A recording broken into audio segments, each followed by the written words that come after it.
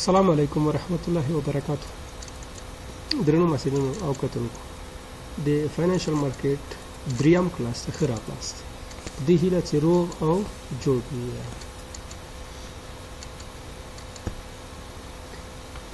درنو کتونکو موږ او تاسو په تیرو درسونو کې فاینانشل مارکیټ وپېژاند، په هغه باندې بحث وکړو، بېلابېل ډولونه مو ویلې، د ویش له پلوه د قیمتي اوراقو د ویش له پلوه دوه ډوله مارکیټونه مو ویلې چې پرایمري مارکیټ ده او سیکنډري مارکیټ ده.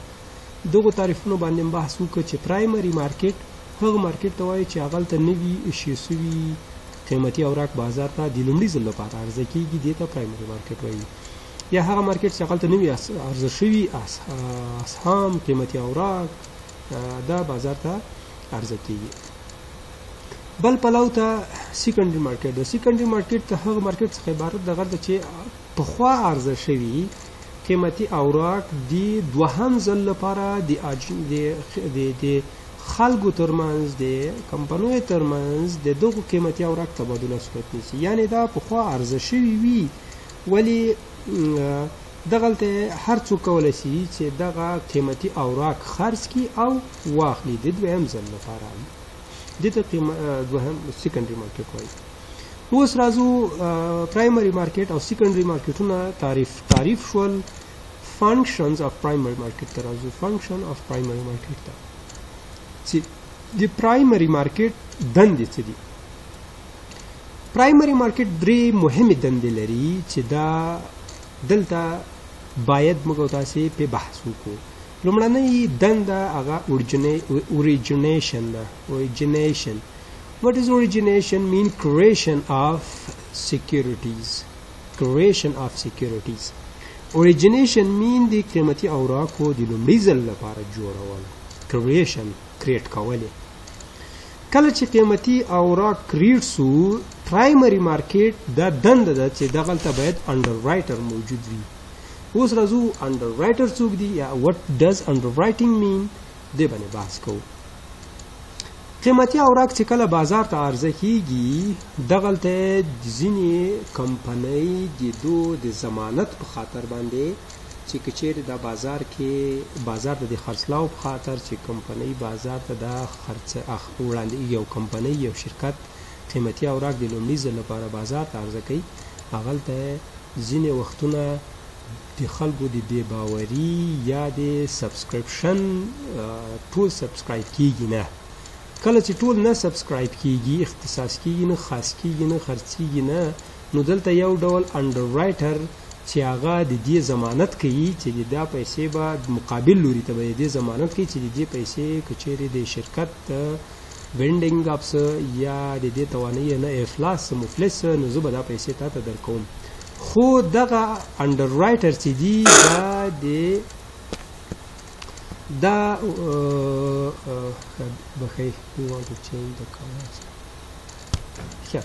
انډر رایټر چې دی دا یو ډول فی په مقابل کې یو ډول فی اخلي، یو ډول فیس اخلي د دې کمپنیو څخه تر څو دا د دغو اسهامو یا د دغو قیمتي اوراقو د دې دا انډر رایټینګ کی یعنی د دې تصدیق وکړي چې موږ د دې پیسې درکوو. دریم چې دا ډسټریبیوشن ده. دریمه فنکشن د پرایمري مارکیټ دا ده چې کله انډر رایټ شو دغه قیمتي اوراق دا به ډسټریبیوټ کیږي بازار ته، او په بازار کې به مختلف ګروپونه د دغو قیمتي اوراق اخلي د ګټې په خاطر باندې سرمایه ګزاري کوي. دا د پرایمري مارکیټ دا درې فنکشن دي. یعنی په پرایمري مارکیټ دا دنده ده چې لومړي ځل لپاره اسهام کریټ کی، انډر رایټ کی، ډسټریبیوټ کی. دا فنکشن ده. ښه، فنکشن اف پرایمري مارکیټ ته راځو. دلته بیا هم موږ ډېر په لنډ ډول هم لیکلي دي. وبخښئ دا میسج بار راځي. کیپ کرنټ کلر سکیم دا انتخاب کو. function a market for long capital, new issue market. The function which market? A market for long capital, long term capital, new issue market. یعنی په یاد ولرئ چې دا پرایمري مارکیټ کې نیو ایشو مارکیټ د نیو ایشو مارکیټ هم پرایمري مارکیټ ته موږ تاسو ویلای شو. ډایرکټ ایشو ټو د انویسټر دویم د فنکشن دا ده مخکې که سیکنډري مارکیټ وي دا ډایرکټ انویسټر نه دی ګورئ په یاد ولرئ سیکنډري مارکیټ کې یو ځل انویسټر دا اخیستی کله چې غواړي دا بیرته خرڅ کړي د ګټې په خاطر باندې یا د سرمایې د پیسو د نقدګي په خاطر باندې نو کولی شي دا په دویم انویسټر باندې سرمایه ګزار باندې پانګه اچوونکي باندې خرڅ کړي نو وایي چې ډایرکټ ایشو ټو دا انویسټر دریم the purpose is to start or develop the business دریم فنکشن چې دا هغه د دې هدف دا د دې پرایمري مارکیټ دا د پرایمري مارکیټ کې د اسهامو د خرڅولو هغه دا دی چې دوی څرنګه کولی شي دوی د دې لپاره دغه قیمتي اوراق بازار ته عرضه کوي چې یا خپل کاروبار نوی شروع کړي او یا خپل کاروبار ته وسعت ورکوي دوی نوي اسهام ویشي پرایمري مارکیټ او په سیکنډري مارکیټ باندې بحث کړی خبرې مو کړې تعریفونه سره تاسې آشنا سوي او مفهومونه باندې پوه سوي چې پرایمري مارکیټ شی او سیکنډري مارکیټ شی په سیکنډري مارکیټ باندې به وروسته خبرې کوو خو په تر اوسه په پرایمري مارکیټ کې روان یو اوس د پرایمري مارکیټ یو څه ګټې ګورې لري په یاد ولرئ چې نسبت سیکنډري مارکیټ ته د پرایمري مارکیټ دغه ګټې دي لومړی company need not to repay the money when any company issue securities they do not need to repay the money په دې معنا کله چې کمپنۍ د قیمتي اوراق وویشل بازار ته عرضه کړه دوی د قیمتي اوراق ان د سپاټ دوی د ریپیمنټ نه کوي ریپیمنټ د منی نه کوي تر یو وخت پورې چې میچورټي دې نه را رسیدلې دویم money has to be repaid only in the case of winding up or buyback of share کچیر دغه قیمتي اوراق له جملې څخه شیر وي یعنی اسهام وي تاسې وروسته موږ تاسې په دغو د منی مارکیټ او د کپیټل مارکیټ د انسټرومنټو باندې به په کلي ډول بحث وکړو خو شیر یو مختلف ډول شیرونه موږ لرو شیر سهمونه لرو اسهام لرو کوی چې منی هاز ټو نازو دویم ګټه دا ده کله چې شیر عرضه سه ایشیو سو بازار ته او چا واخیسته تر یو قدمه پورې چې یا کمپنۍ نه وي کلوز سوي او یا چې شي نه وي کړي بای بک اف شیر نه وي کړي یعنی دغه پالیسی چې شیر موږ اخلو بیرته یا په یو وخت کې شیر بیرته تور کولای شي سپیته ورکه تر یو وخت پورې نه سي کولای چې ته دغه شیر ورته کمپنۍ ته چیزې نه غواړم نه سي کولای اما کله چې د شیر واخیست کولای شي هم دغه شیر په سیکنډري مارکیټ کې په بل چا باندې وپلوري یا خرڅ کړي دریم نو انټرست پیمنٹ کله دی په پرایمري مارکیټ کې د چې کچېره ته قیمتي سهم واخلي شیر واخلي په شیر باندې ګوري انټرست نه وي شیر ډیویډنډ لري no interest payment better performance enhance the value of share کچېری یو کمپنۍ په یاد ولرئ کچېری دی یو کمپنۍ انوال انکم نیټ انکم زیاتوالی کوي د دې د شیر ویلیو هم ورسره لوړوالی کوي نو دا د بیټر پرفارمنس د کمپنۍ دا مستقیما تاثیر لري په ویلیو اف شیر باندې If the company perform well, the image of the company brighten. نو کچېری فاینلی ګټه ده کچېری کمپنۍ د پرایمري مارکیټ کچېری او کمپنۍ نوی اسهام وویشي او لږ څه لږ منیجمنټ یې قوي وو او لږ ښه دغه پروفیټ یې زیات وو انکم یې زیات وو نو دا کمپنۍ ایمیج په کپیټل مارکیټ کې ډیره ښه ځلیږي نو د دې قیمتي اوراق هم د دې شیر یا سهم هم په لوړ بیه باندې خرڅېږي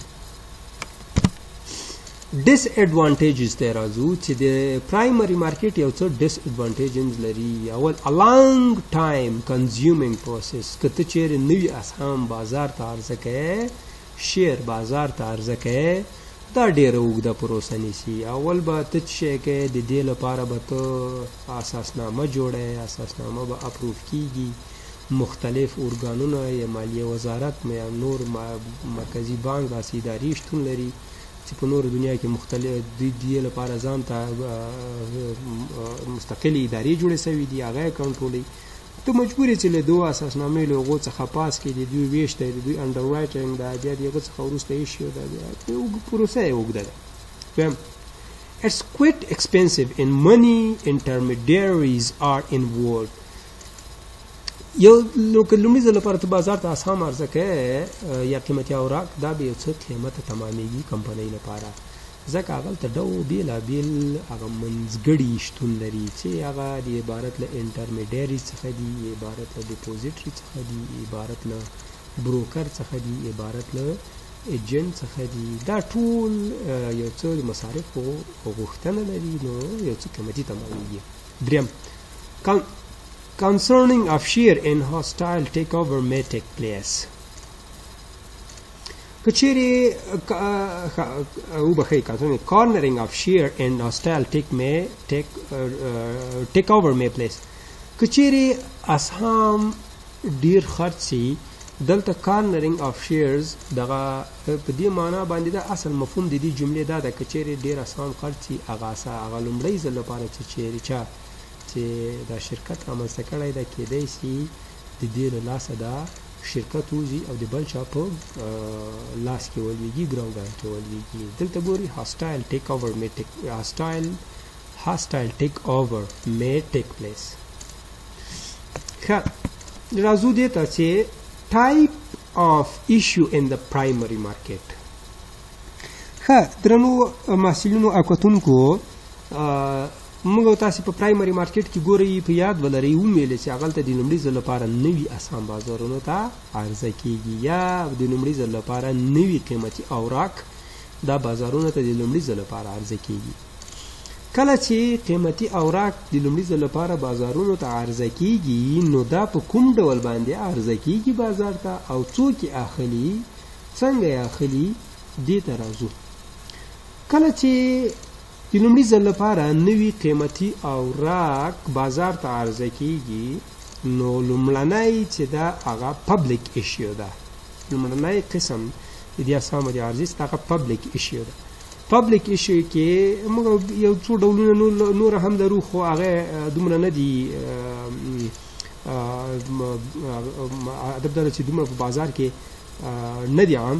هغه لومړنی په پبلیک ایشو کې انیشل پبلیک آفر ده. انیشل پبلیک آفر په دې معنا باندې چې بازارونو ته دا د لومړني ځل لپاره وړاندې کوي. انیشل پبلیک آفر یعنی عام خلکو ته د لومړي ځل لپاره دوی دغه یشي او بازارونو ته عرضه کوي. بازار ته عرضه کوي کار څوک اخلي. دویم چې دا پرفرنشل ایشو ده. پرفرنشل ایشو دغلته د نوم نه ګورئ دلته پرفرنشل برتري ته وایي. ځینې ګروپونه ځینې شرکتونو ته ځینې خاصو ګروپونو ته اختصاص شوي وي دا قیمتي اوراق چې هغه له مخکې نه ورته تعینېږي چې دغو خلکو په دغو ګروپو په دغو کمپنیو باندې به موږ تاسې دغه قیمتي اوراق خرڅوو یا شیر اسهام به خرڅوو. دریم چې دا هغه دریم ډول د پرایمري مارکیټ کې ایشو چې دا هغه رایټ آف ایشو ورته وایي. که چیرې زه په کمپنۍ کې له پخوا نه مې یو سهم درلودلی وي نوي که کمپنۍ ویل پرفارم یا انوال نیټ انکم های وي یعنی هغه کلنی عاید یې ډېر لوړ وي کمپنۍ ډېره ښه چلیږي په د کپیټل مارکیټ کې د دې اسهام ښه قیمت لري نو زه د دې کمپنۍ شیر مې مخکې هم اخیستی ده. کله چې بازار ته عرضه کوي نو ورته وایم چې حق د اولیت د ما ده یا څه ورته وایم چې د دې حق د اولیت د اخیستلو د ما ده ما باندې به یې خرڅوي دغه نوي شیر چې یا اسهام چې ته بازار ته عرضه کوي نو دې ته رایټ اف ایشو وایي. درې ډوله یا پبلیک ایشیر انیشیل پبلیک آفر یعنی پبلیک ایشو انیشیل پبلیک آفر بازار ته عرضه کوي کار چا اخیستل. پرفرنس ایشو خاص مهم ګروپونه دي مهمه کمپنیانې په دوه باندې خرڅي. او دریم چې د رایټ اف ایشو دا په دې معنی باندې چې دوی هغه خلک چې له مخکې نه د دې کمپنۍ اسهام له ځان سره لري شیر له ځان سره لري دا یې ترې اخلي. دا درې ډوله په بازارونو کې په پرایمري مارکیټ کې دا قیمتي اوراق په دغو درې ډولو باندې خرڅېږي. ښه وبښئ دا مګزیمایز کړی مهم نه ده دا تر اوسه پورې کوچنی پاتې شوی په دې کې چې تاسې ښکاره شي درته وایي. راځو what are the function of the secondary market. اوس راځو what are the function of secondary market. secondary market څه شي کوي څه دندې لري؟ لومړی provide regular information about the value of securities. secondary market ته کوره که تاسې نت ته کېنئ تاسې کولی شئ د secondary مارکیټونه آنلاین د مختلفو کمپنیو اسهام وګورئ چې په دې په ورځ کې څومره تغیرات کوي د دې اسهام. هغه د هند یو سرمایه ګزارو دغه د شرکت د اسهامو د اسهامو د ارزښت کموالي په یوه ورځ کې د ارزښت کموالي له وجې څو میلیونه ډالره تاوان کړی و چې د نړۍ د اسیا په سطحه باندې لومړنی سرمایه‌دار وو، ولې د دې ارزښت په کمېدو سره د چین علي بابا ترې مخته سه او د چین علي بابا د اسیا په سطحه باندې لومړی سرمایه‌دار ونومول سه. دغه نه مخکې همدا هندی و، نوم یې رانه یاد ده، زه به بیا انشاءالله چک هم تاسو په راوړونکي درسونو کې مې تاسې سرچ کړئ، تاسې کولی خپله هم سرچ کړئ. نو که نت ته کېنئ یا ادب ده، او که تاسې نت ته کېنئ په هغلته د قیمت د اسهام چې دي چې ګورئ په ورځ کې د دوی د قیمتونو تغیرات کوي. نو secondary markets ته regular information about the value of securities په اړه باندې وړاندې کوي. دویم helps to observe prices of bond in their interest rate. بل دویم چې دا د bond د سود د نرخ په اړه باندې معلومات وړاندې کېږي. secondary market د function ده. دریم چې the offers to the investor liquidity for their asset. په پرایمري مارکیټ کې موږ تاسې ویلې کله د چې شیر واخیسته ته نشې کولی چې دا کمپنۍ ته سبا ورسې دا شیر دې نه غواړم، ته مجبور یې چې دا شیر تر هغه وخت یا په بل چا وپلورې یا تر هغه وخته در سره چې وینډینګ اپ یا ټیک اوور شیر کېږي، بای بیک اف شیر کېږي. بای بیک اف شیر چې بیرته شیر درنه واخلي کمپنۍ او یا وینډینګ اپ کېږي، په هغه وخت کې ته کولی شې دا شیر په تور کې هغه نه مخکې نشې کولی. ولې په سیکنډري مارکیټ کې ته کولی شې هر وخت چې وغواړې بازار کې خپل شیر خرڅولی شي. نو څه وایو؟ liquidity offers to the investor liquidity for their asset. هر وخت چې وغواړې په liquidity یعنې په نقدګي یې بدلولی شي. secondary markets bring together money interest parties. secondary market کې دلته بېلابېل پارټیان هلته شتون لري چې هغلته هول سیلر وي، هغلته ریټایلر وي، هغلته انډیویجوالي، هلته پبلیک وي. هر څوک کولی شي په سیکنډري مارکیټ کې هغلته مختلف پارټیانې سره یو ځای کېږي، کولی شي قیمتي اوراق خرڅ کړي او ورکړي. اټ کیپس د کاسټ اف ټرانزیکشن لا. دویم سیکنډري مارکیټ کې مخکې مې ویل چې پرایمري مارکیټ کې ته ایشو کوې یو سیکیورټي یا شیر دا کاسټلی ده، ځکه ډېر اوږده پروسه نیسي، کاسټلی ده. اما په پرایمري سیکنډري مارکیټ کې که ته وغواړې چې دا هغه خرڅ کړي یا یې واخلې قیمتي اوراق، نو کاسټلی نه ده، لا کاسټلی ده. ټرانزیکشن کاسټ یې very low ده. ښه راځو participant in the secondary market ته. who are the participant of the secondary market? secondary market کې انویسټر دی. secondary market کې انویسټر دی. انویسټر مخکې مو ویل دلته تاسو وګورئ secondary markets bring together money interested parties. secondary market bring together money interested parties. نو کله چې money interested parties, who are the money interested parties? Here are the money interested parties. دلته راځو money interested parties دغه دي. investor. How many type of investor do we have in a primary market? دلته به وګورو چې how many type of investors do we have in the secondary market. یعنی څو ډوله participant یا investor موږ لرو. لومړی چې د investor څه شی ده؟ retail investor. retail تاسو پیژنئ؟ نه پیژنئ. که مو پیژانده نو اوس به مو ګوتې جګې کړې، خو داسې ده چې صنف کې نه یو. ښه اوس راځو ریټایل انویسټر. یو هول انویسټر دی. ریټایل نه معنا یو دوه شیره درنه اخلي دي د ریټایل انویسټر. دوم انسټیټیوشنل انویسټر وی هغلته ځینې سازمانونه هم قیمتي اوراق اخلي، او قیمتي اوراق خرڅوي. د مثال په ډول باندې که تاسې وګورئ د که ځینې وخت ورلډ بانک ګوره ورلډ بانک د ځینو کمپنیو قیمتي اوراق اخلي ځینې وخت د ورلډ بانک قیمتي اوراق نورې کمپنۍ اخلي ځینې وخت امریکن ډیپوزیټري ریسیپټ یا ګلوبل جی ډي آر چې ورته ګلوبل ډیپوزیټري ریسیپټ دا ځینې وخت ورلډ بانک آی ایم ایف دا د دې قیمتي اوراق اخلي د ګټې په خاطر باندې تر څو سود وکړي داسې نور هم انسټیټیوشن انویسټر دي خو دا به کوم ډول انسټیټیوشن انویسټر وي دا به ډومیسټک یا داخلي انسټیټیوشنل انویسټر بل څه دا فارن انسټیټیوشنل انویسټر مې مثال مخکې درکړ چې هغه د خارجي انسټیټیوشنل انویسټر دي لکه ورلډ بانک لکه آی ایم ایف لکه داسې نورې نړیوالې هغه چې دي سازمانونه دي لکه ایشین ډیولپمنټ بانک لکه اسلامیک ډیولپمنټ بانک دغه بانکونه هم ځینې وختونه د ځینې شرکتونو یا د ځینو غټو غټو کمپنیو اسهام اخلي تر څو پورې یا قیمتي اوراق یې د سود لپاره اخلي تر څو دوی ته پیسې د وخت پر رسېدو پورې خپلې پیسې ریپیمنټ کړي ولې اخلي دوی ادب شی ده ځکه اخلي دوی انویسټمنټ کوي دا انویسټر دی انسټیټیوشن انویسټر دی دا دوی اخلي دویم پارټیسپینټ کې دویم چې د مارکیټ انټرمیډیریز دي ښه اول د انویسټر باندې بحث وکړو ریټیل انسټیټیوشنل فرم انسټیټیوشنل انویسټر اوس راځو مارکیټ انټرمیډیریز منځګړي څوک دي مارکیټ انټرمیډیری څوک دي سټاک ایکسچینج ممبر سټاک ایکسچینج ځینې مارکیټونه دي لکه ممبئی سټاک ایکسچینج او نیویارک سټاک ایکسچینج یا د شانګهای سټاک ایکسچینج یا د جاپان سټاک ایکسچینج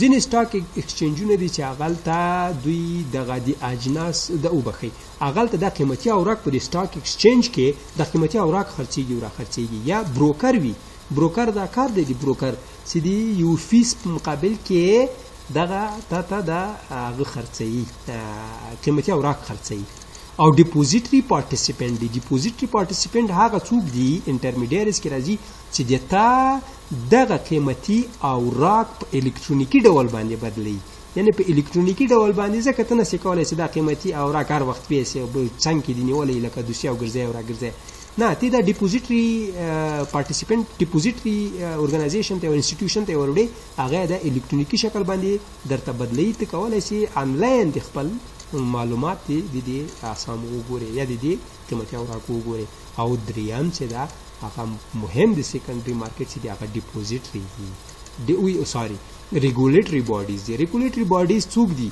دا څوک کنټرولوي دا مارکیټونه څوک کنټرولوي او څوک به په هیواد کې دا مارکیټونه کنټرول کوي بدون د کنټرولر نه ریګولیټري باډیز نه دا مارکیټونه په منظم ډول باندې نه چارې نسی مخ ته وړلی نو په دې اساس باندې دریم پارټیسپینټ د سیدا هغه ریګولیټري باډي د چې هغه منیسټري اف فاینانس دا منیسټر اف فاینانس یا زموږ تاسې کوی چې د افغانستان بانک یا زموږ مالیه وزارت په نورو هیوادونو کې بېلابېلې ادارې دي د دغو د تنظیم په خاطر باندې مختلف ځانګړي ادارې دي لکه په هند کې د سی بي په نامه باندې سټاک ایکسچینج شیر د سی بي په نامه باندې اداره ده یا د نورې ادارې دي چې هغه دغه سیکنډري مارکیټ کنټرولوي نو وایي چې دریم پارټیسپینټ هغه ریګولیټري باډي ده تر څو پورې دا مارکیټ کنټرول کړي دا زموږ د نن ورځې درس تر راتلونکي پورې مو په بخونکي خدای سپارم په مخه مو ښه وخت بای بای